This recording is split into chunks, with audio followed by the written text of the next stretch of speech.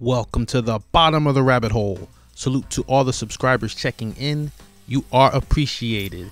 In this video, Ellen Hollman talks a little bit about the Matrix 4. And if this is your first time down here, or you want to know everything about the Matrix media, be sure to like, subscribe, and hit the notification bell so you do not miss out on any Matrix 4 updates. Over the holiday weekend, the Funny and Failure podcast caught up with Ellen Hollman. I'll leave a link to the full podcast in the description. But here's what she had to say about working on Project Ice Cream. So yes, we were actually halfway shooting the fourth installment of Matrix in San Francisco, and then lo and behold, a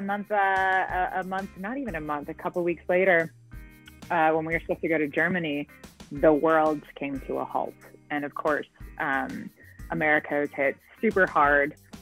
Yay, leadership, or lack thereof. So that pushed our timeline, my God, like 6+ months. And of course, that's when the world was knee deep in this. Believe it or not, Germany wasn't on massive lockdown at that time. So it was absolutely surreal to go from Los Angeles, where you could even walk out your door without thinking the sky was falling, and then going to Potsdam in Germany. And Potsdam is a teeny tiny little town outside Berlin near Babelsberg Studios.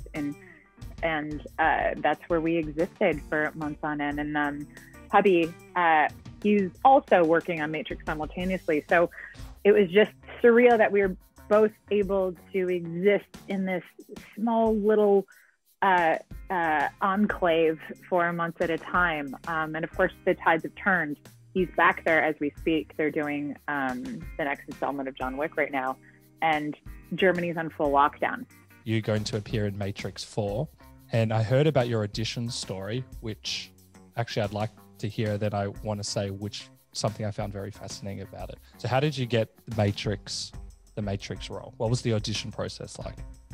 There wasn't actually much of an audition process. Lana ended up meeting with me. She's very big on energy. She's very big on, she'll know who you are. She'll know what your resume is. She'll know what you're capable of doing. She wants to see what you're like as a person. Like, you're the kind of person that she wants to deal with. She's very family oriented, and she has such a deep soul, and she will look straight into your soul.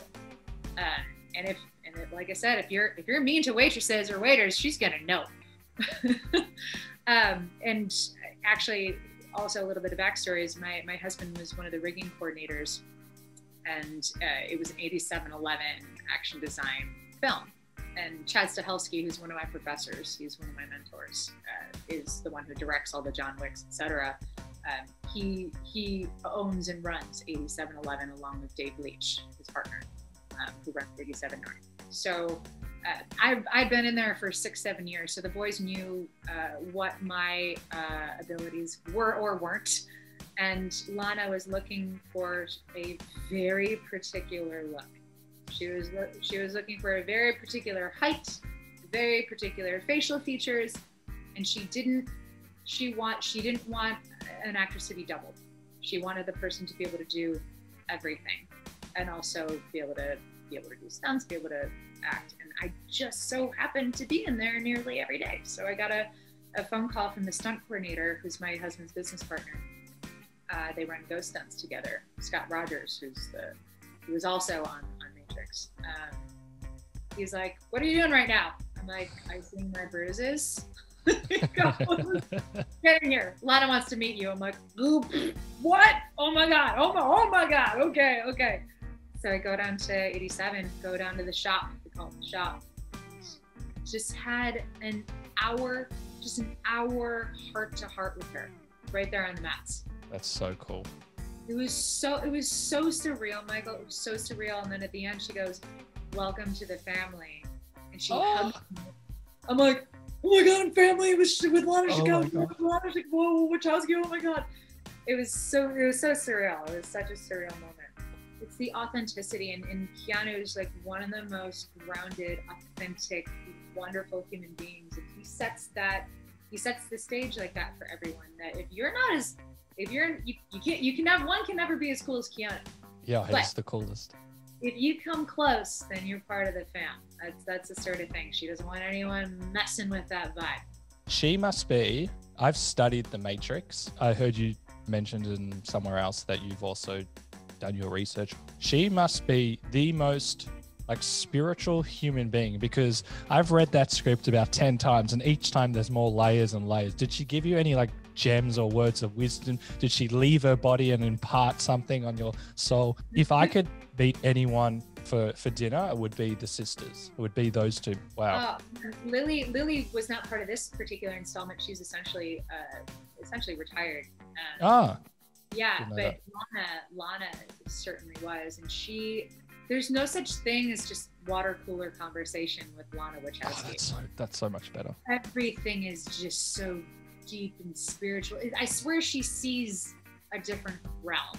Yeah, she'd have to. Kind of like when your pet is just watching something and it freaks you out. Like, that's Lana. She can see. I swear she sees and hears things that are just on a different spiritual level. And if you dig the first one, the fourth one is just on a whole other level. Oh, so excited. It has a lot of, there's a lot of Mars that will make everyone super stoked with this next one. But it's also has a lot of heart to it. Did preparing for the Matrix change the way that you viewed life or any of your philosophies? I didn't really get much prep. Prep was the 7 years at 8711. So I was already ready. Yes, and I actually did not. I didn't. I can't. I have to be really careful. I can't say it. Warner Brothers has cameras everywhere. They have a chip in my brain. I'd explode. Yeah. So I thought it was very interesting that Ellen Hollman mentioned Lana Wachowski had very specific height and look requirements for the role, especially when we consider the very Trinity-like hairstyle she has in The Matrix 4. Don't forget to show off your Matrix fandom by ordering the custom-made Resurrection Code sneakers. If you appreciate this kind of yellow-pilled content, be sure to share it on other platforms like Facebook, Reddit, Twitter, and remember, as one realizes that one is a dream figure in another person's dream, that is self-awareness.